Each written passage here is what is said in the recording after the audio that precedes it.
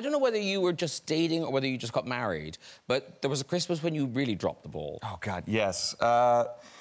It was our first Christmas as a married couple. So we go back to her family's place in Colorado. We're going to spend Christmas there with them. And leading up to it, I said to my wife, I said, well, what do you want for Christmas? And she said, nothing. And I said, no, but really, what do you want for Christmas? And she said, nothing. And I made the mistake of believing her.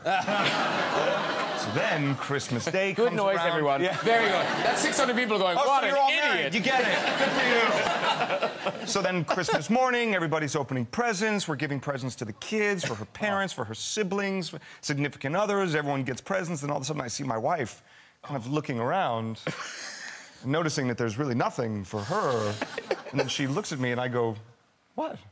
And she's like, okay. And then everyone finished doing the present thing, and we went downstairs, and she just started crying. And she was like, this is our first Christmas as a married couple with my parents? What is wrong with you? And I was like, you told me nothing. And she goes, and you believed me?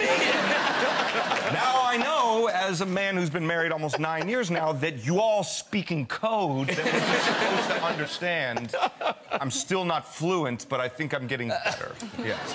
Because, Rob, you're married, right? Yes. Yeah, you're married. And Did you ever make this same mistake? No, I'm not an idiot. What?